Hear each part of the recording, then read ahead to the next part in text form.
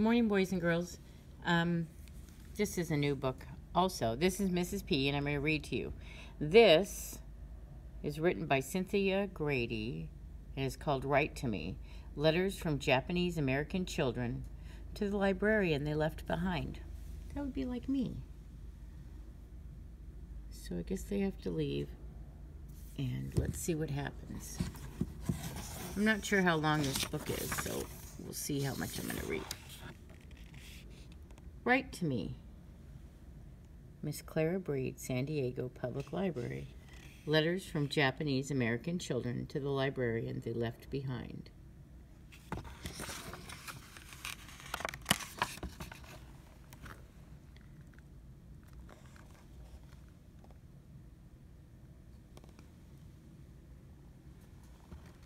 Reading is food for the spirit and immeasurable, by Clara E. Breed.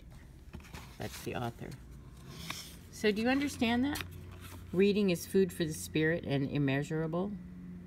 That's because when you read, there's so many things that you learn, and it's not necessarily just the words written on the page. Sometimes it comes to you by the way of the pictures. But anyway, it's really, really good for you. So here she is. Catherine Tasaki returned a stack of books and turned in her library card. "We've got to move soon," she said. "All Japanese, you know." Mrs. Breed did know. The U.S. government thought Catherine and all people of Japanese heritage living on the West Coast could be dangerous. They looked like an enemy of the United States in a complicated war halfway around the world, so the government ordered that they be imprisoned. Now, just on a side note, this was a long time ago, and they'll probably talk to us a little bit more about that while we read. Miss Breed gave Catherine a stamped, addressed penny postcard in exchange for her library card. "Write to us," Miss Breed said. "We'll want to know where you are." So you notice that they said that they gave her a penny stamp or a penny postcard. Our stamps now cost 50 cents or 55 cents, I think. And so the librarian is going to miss her children. Well, they aren't her children, but it's like you guys are my children. At the train station, Miss Breed couldn't believe her eyes. Hundreds of families were tagged as if they were bundles of luggage. Soldiers with guns stood by. When the children saw their librarian, they ran to her with hugs and smiles as warm as the San Diego sun. Miss Breed gave away a bag full of books, and she handed out more postcards. "When you have time, write to me. If you need anything, just write."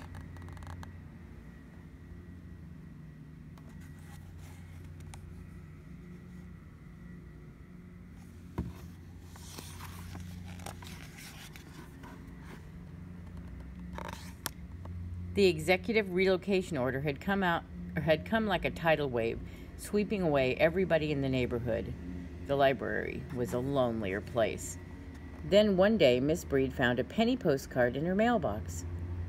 Like shells tumbling through the tide, more postcards arrived. "Dear Miss Breed, thanks a million for coming down to the depot." And then there's another one, and then she's got some on her desk, and then she's got more. "Dear Miss Breed, thank you again for the book. I enjoyed the book very much. Sincerely yours, Mizu Himaka."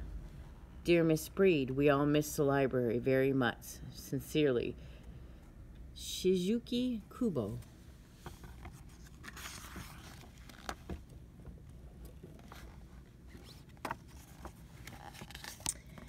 The notes were postcards.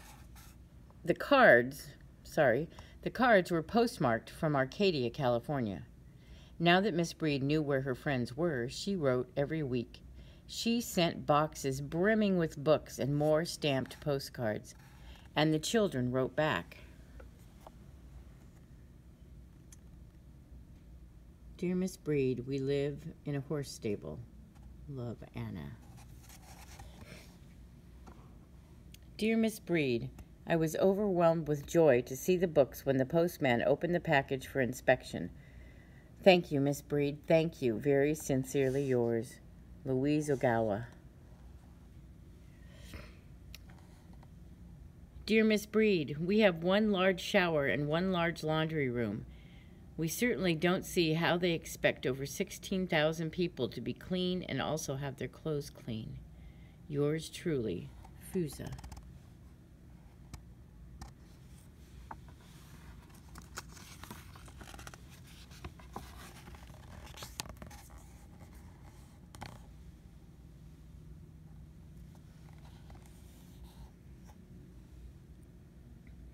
One weekend, Miss Breed boarded a train to Arcadia. The guards didn't let her hug the children, or even shake their hands, but they talked, and Miss Breed gave them more books. Dear Miss Breed, I shall never forget that day you visited us. Yours very sincerely, Louise Ogawa.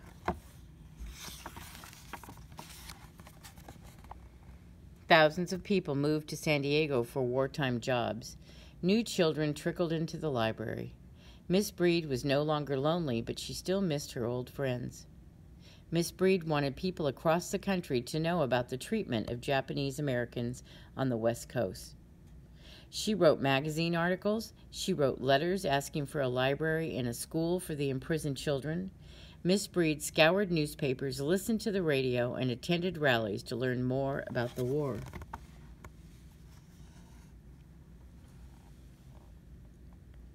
See, when she didn't understand something completely, she decided to find out and do her research. Every night, Miss Breed checked her mailbox. Her friends had been transferred from the holding center in Arcadia to a prison camp in Poston, Arizona. Dear Miss Breed, we are now in a strange place. I doubt whether this is even on the map. Bye, Jack Warnaby. These are prison camps with just like little, sometimes they're little buildings, sometimes they're little tent buildings. Dear Miss Breed, if this weather keeps up, the Japanese in Poston will be butter. It's 120 degrees in the shade. Postonly yours, Margaret Ishino. Dear Miss Breed, many people here has mumps and measles. Love, Elizabeth Kikuchi. The desert heat stunned them. Then came winter winds and rain. People got sick.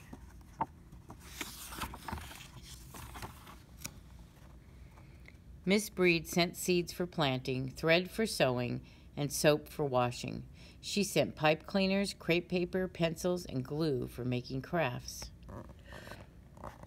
Dear Miss Breed, the corsages are for you and your mother. They were made by Miss Ahui. The mum was made from lemon wrapping and crepe paper. Very truly yours, Tetsuzo.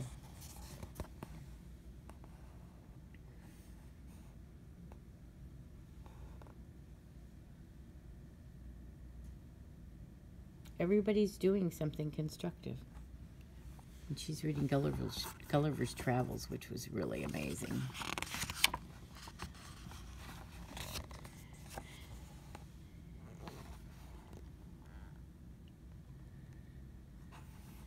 Okay. Dear Miss Breed, I have a kitten now, and it's the sweetest thing. I found him in music class where he had an awful time trying to hide.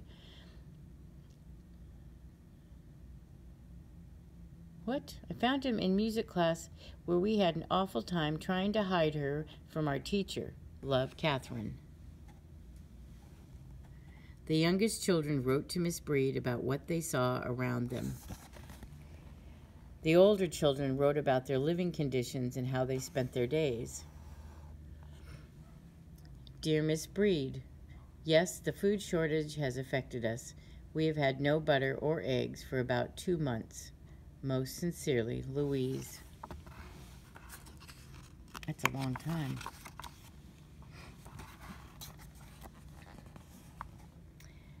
They wrote about beauty They wrote about fear, and they all waited for peace. Dear Miss Breed, books make the days shorter and happier for us. Sincerely yours, Florence and Margaret Ischino.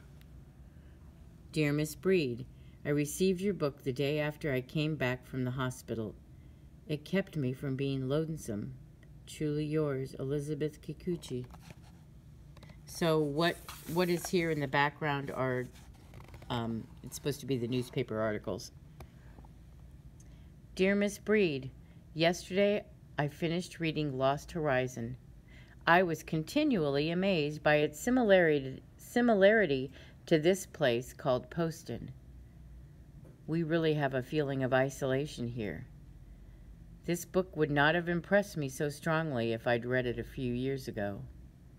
Always, Fusa. Dear Miss Breed, when peace comes again to this world, I should like very much to see salmon going upstream. After reading Son of the Smoky Sea, I want to go more than ever. Most sincerely, Margaret Ischino.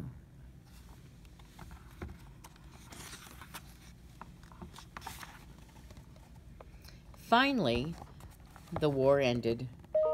As the Japanese Americans were released from each prison camp, they had to decide where to go.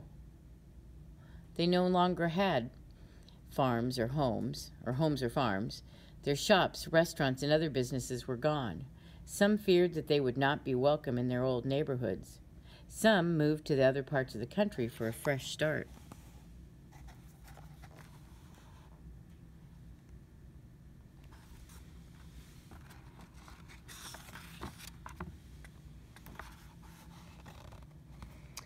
But others, like Catherine Tasaki, couldn't wait to come home to San Diego and to their librarian, home to their friend, Clara Breed.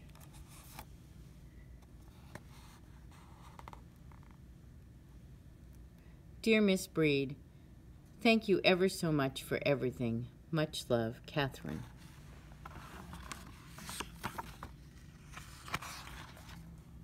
Okay, that's the end. So we're going to read just a little tiny bit about Miss Breed. Clara Estelle Breed was a librarian for 42 years, from 1928 to 1970. She was the children's librarian at the East Branch of the San Diego County Library, which served many Japanese American families when the United States entered World War II. The Japanese Navy attacked U.S. Pacific Fleet in Pearl Harbor, Honolulu, Hawaii, on December 7, 1941. Many Americans feared, incorrectly, that U.S. citizens of Japanese descent might be a threat to national security. In February 1942, President Franklin Roosevelt signed Executive Order 9066, resulting in the relocation of Japanese, which eventually imprisoned approximately 120,000 Japanese Americans from California, Oregon, Washington, Hawaii, and parts of Arizona. More than half of these were children. They had broken no laws and weren't charged with any crime. Much of their land and belongings were sold. Approximately 30 children corresponded with their librarian. Miss Breed's letters, books, and small gifts lifted their spirits during the 3 years they were imprisoned in Poston, Arizona. Years later, when Miss Breed packed to move to a retirement home, she found the box of more than 250 letters and postcards she received during the war. She gave them to Elizabeth Kikuchi Yamada, one of the children who had written to her, now all grown up. In 1991, Clara Reed was the honored guest at a reunion for Japanese Americans who had been imprisoned in Poston, Arizona. More than 700 people gave her a standing ovation for her kindness, friendship, love, and courage during the war. Miss Breed died in 1994. She was 88 years old. And there she is. And those two are probably her students. What a nice book. And it's a true story. Write to me. one of you need to come in here and check this book out. Okay, bye.